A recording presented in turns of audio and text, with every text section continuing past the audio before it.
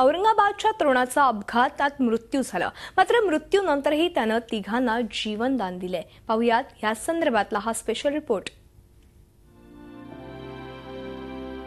औरंगाबादमध्ये रस्ता अपघातात मृत्युमुखी पडलेल्या एका तरुणाच्या 3 अवयवांमुळे 3 जीव वाचलेत। राम मगर असे या दुर्दैवी तरुणाचं नाव आहे। बीएससी ॲग्री झालेला राम नोकरीच्या मुलाखतीसाठी अकोल्याला गेला होता। बाईकवरून परत येत असताना त्याला अपघात झाला। त्याला मेहकर मल्टी स्पेशालिटी हॉस्पिटलमध्ये दाखल करण्यात आलं।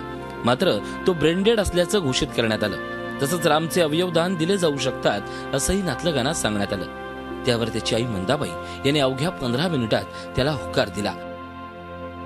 डॉक्टरांनी सांगितलं आम्हाला की बा असं जर तुम्ही केलं तर काय बिघडेल। मग त्याच्यावर सर्वांनी बसून विचार केला आणि हा निर्णय घेतला। याच्यापासून कोणी जर 4 लोकांचं जर चांगले पुढचं आयुष्य जर चांगलं जगत असतील तर हे करायला काय हरकत आहे। रामला तातडीनं औरंगाबादच्या सिग्मा रुग्णालयात हलवण्यात आलं। तिथे त्याच्या 2 किडनी आणि लिव्हर काढण्यात आलं आणि 1 किडनी आणि लिव्हर मुंबईतील जसलोक आणि ग्लोबल रुग्णालयात प्रत्यारोपणासाठी पाठवण्यात आला। त्यासाठी औरंगाबाद आणि मुंबईत ग्रीन कॉरिडॉर तयार करण्यात आलं, तर दुसरी किडनी औरंगाबादच्याच दूत रुग्णालयाला पाठवण्यात आली।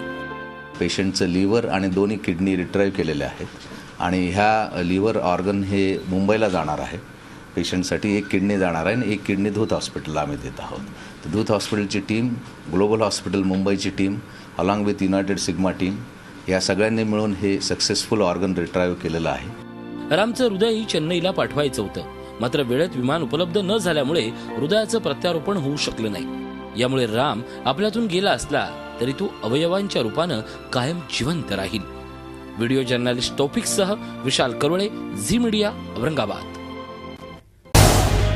झी 24 तास रहा एक पाऊल पुढे।